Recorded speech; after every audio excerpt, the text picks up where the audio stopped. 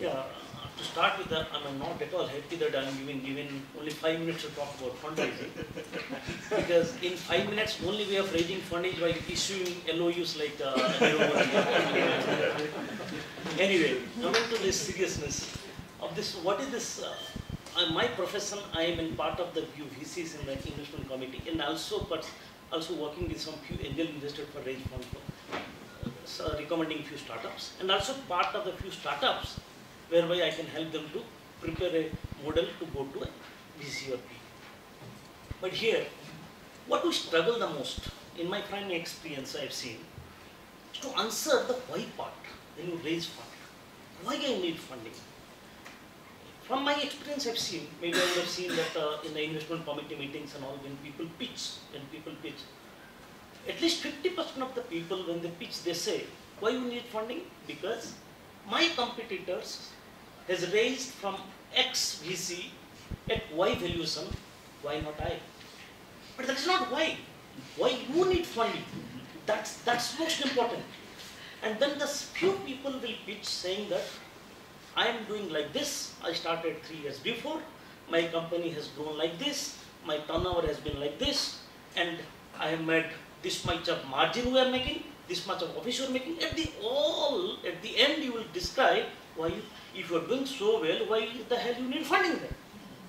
Then also there is a struggle.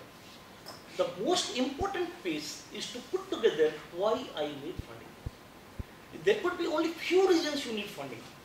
You are being constrained for your growth, or when you are growing you are making losses, or when you want to grow their working capital is killing you, or I need to build some capital piece, or I need to fund on the skills or putting the operation capabilities. So those are the why parts are very essential when we talk about fundraising. I'll just address in 5 minutes few issues to summarize it on the whole process, the timing. Many times when I pitch as a startup for fundraising, the investors, what they actually look and what I am pitching for is always there is a kind of imbalance. We feel many times, if I pitch to an investor saying that my business is doing well and I can grow like this, you will have this much of benefit, this profit, he's not interested. If you are raising fund from an angel investor, if you are raising fund from a pre-investor, pre-investment series, before series A, what those guys are looking for? They will see, if I invest here, can I sell my shares to a series A investor? Series A will see, can I sell this to series B investors? In case of Flipkart, what these days will look for? SoftBank. If there is some murga like Walmart coming and buying at 20 billion, I can dispose of my shares. Last part will say, it is a loss making, why should I invest? But SoftBank will be looking in a different angle. That is what has happened. Even the earlier investors in Flipkart, like Alari and many people, how many times money they made, and though in the public, Flipkart may be making 3,000, 4,000 for loss every year.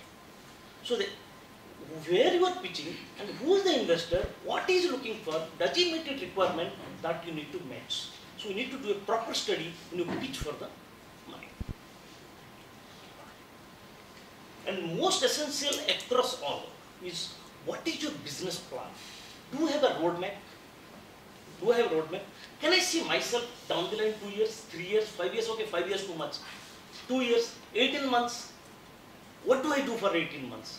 How will the fund flow will look like? I'll give you just here one example. One guy, some 15 years experience, he pitched. So fantastic pitch, very passionate, very confident talking. He is from Ivy League graduate, having 15 years of experience. Has a money from his family, invested in that mobile business. I don't want to take the name. These the smartphones, they're reselling the smartphone through web and through electronic media. And he started saying, this is my, I started with 1 crore sale, 6 crore sale, 12 crore sale, this is the growth is coming. I had picked up down because of demonetization, but however, and the GST got issued, then I started picking up. What fantastic. All that pitch, this is the margin we make, each set we sell, this is our cost and all explained. We were very impressed. Then Went to the next round. Can you show me your worksheet? And how much money you have got in the account? He said he has only 2 lakhs rupees, and that also he had himself deposited. But all that he talked and explained, nothing to do with what he has in the bank account. So bit of reconciliation is important what you speak. Because when you raise about fundraising, when you talk about so much of branding, so much of things, tomorrow you will be doing due diligence. When the due diligence comes, it has to reflect what you said. Otherwise the confidence level falls. So what you have, make a story, then a story of imagination. That's very important. Then many times, even I know many times I question the startup pitches. We don't fund you, what do you do? The first 50% of the time, not sure, what do I do, no answer, nothing. It talks what? You thought that the day you come and you teach in the evening, have a samosa and then take the suitcase and go away. That is not your whole idea. But how prepared you are, that you will address the investor community, how confident you are, how you can carry it. There are possibilities that every pitch may not succeed. In my case, most of the pitches it doesn't succeed actually. So you need to be prepared on what the plans, exit plans are. This is the last slide. We'll hold it here. So this is the few things would be very essential. The purpose of the business, the whole objective of the business has to be explained very well, tabulated, year-wise. As it comes with a business plan, the passion is reflected in numbers. That's very important. If the passion is reflected in numbers, you will succeed, exceed everywhere. When you talk about it, it will come out. It will reflect. It will come out due diligence. It's nothing, no question to be asked. But how to reflect your passion into business is very key. That is your conviction level. Explains a differentiator, why you are different. That one piece maybe, or 3 piece maybe, or 2 piece maybe, whatever it is, why you are different from others. Why you need to be funded. That differentiator has to glaringly has to come out in your presentation. And to identify the differentiator, you have to have a strong competition analysis. You need to know your competition, what they are selling and what their product is. And as I said, financial plan projections are very important. Many times I know somebody pitched, he said, we don't need, he's making losses for 4 years, next 4 years, why should we fund you? The next question, if you don't fund me, now I see my 5 times growth, if you don't fund me, my growth will come down to 2 times. I was planning to go into 5 cities, I will come down to 2 cities. Well, I will narrow down my losses, but I will sustain. You see how convincing it is. And what is the contestability? This way, without raising fund, I sustained for last 3 years. And I have the capability of sustaining next 3 years. You may go away, but some investor will come. It talks about contestability and confidence. So those are the factors will be very important. And your contestability is the key. Because one of the company where I've been mentoring, every time they talk about is like this. We expect to grow next 4 years the way we grew for last 4 years. That's simple answer. If I grow the next 4 years similar to last 4 years, my sales is 500 crore and my profit is this thing. No questions asked. Because you have established yourself.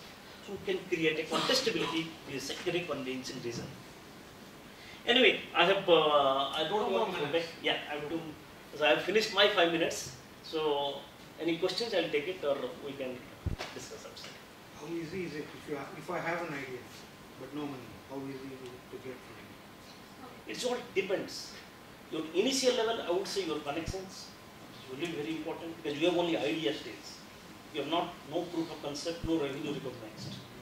And there will be very few people who will be giving a bet on you. So your references will be very key. How many people are willing to bet their money on your idea? What are the chances that a cash flow positive business for running for last 4 years or 5 years, but they have grown on their own up to a certain level, will get funding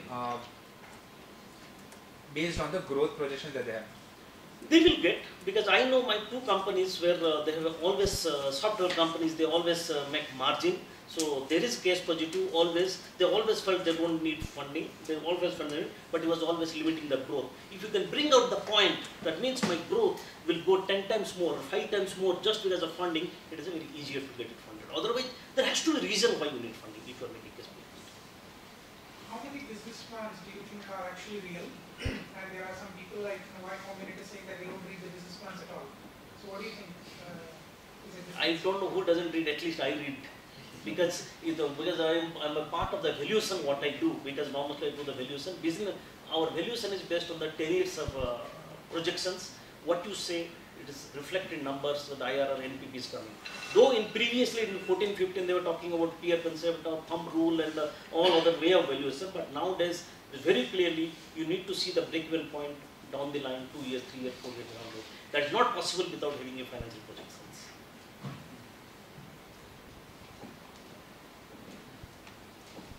I think I'm within my time. Totally.